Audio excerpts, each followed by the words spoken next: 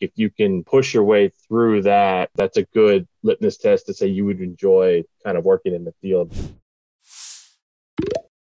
I'd love to hear, let's say 5 years ago where you were, how you went about developing the skills to be able to eventually land a job. Yeah, so like I said, I was focused on the programming component. When I decided to get more serious about making the transition, that was the part of kind of the data science Venn diagram I was talking about that I felt I was the weakest. I've always kind of been a stats guy. I was a big card player, poker player, fantasy sports, like all the stuff, doing like probability and statistical analysis. I felt okay with that. I mean, obviously needed to brush up on those skills, but the programming I had never programmed in my life. I was focused on learning the programming skills first, and so I started just there's plenty of stuff when you just go out in the just general Google, when you're looking at trying to learn how to program, there's tons of free content out there. It's all pretty good.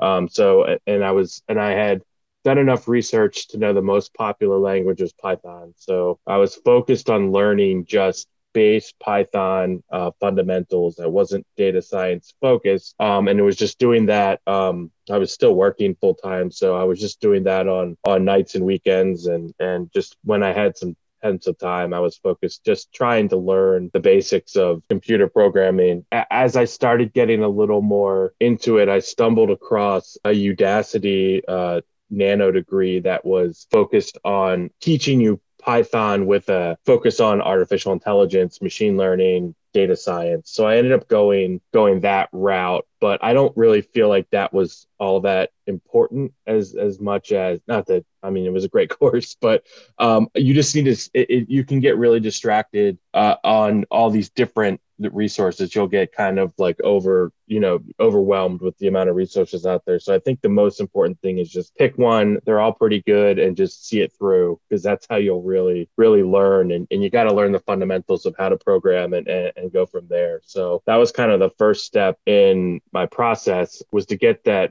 programming component, because that's where I was really, I had never programmed before, until a few years ago. So, but yeah, I think it was kind of a good litmus test for me to see if I would really like it or not, because like programming is hard, like especially the initial like learning curve for programming is quite steep. So like if you can push your way through that, that's a good litmus test to say you would enjoy kind of working in the field, because a lot of data science is trying to figure out, coding how to code something, or you're always going to have that component of your job. So it's good to kind of test to see if you enjoy like that type of problem solving. I love a lot of things about what you just said there. So the first thing, just choosing a resource and sticking with it. I think that that's incredibly good advice. I made a whole video on that concept, is that pretty much all the resources out there are really good, whether you're using Kaggle, whether you're using 365 Data Science, which I have a discount code for below, or whether you're using Udacity, DataCamp, DataQuest, whatever they might be, they're all good resources. What matters is you choose one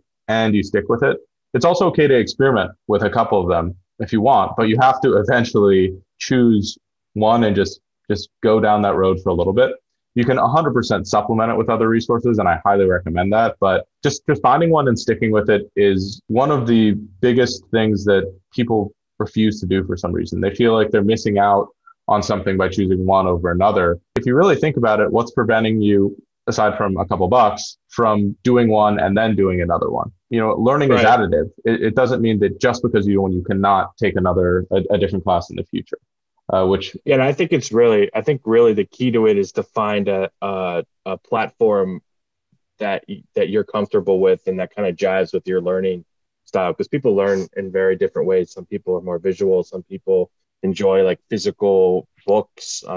You just have to kind of experiment with what works with you, and then find a platform that kind of meshes well with your learning style, and then go. So you're right, it's not bad to kind of experiment at first, but you gotta have kind of an end goal of that, to say, okay, I'm experimenting because I'm trying to figure out which one's going to work best for me. And you're right, you have to get rid of the anxiety of like, oh, if I pick one, am I missing out from some of these others? But you do have to kind of get committed, because you can kind of get paralyzed by just just the sheer volume of different options, and then Exactly. you never make a choice.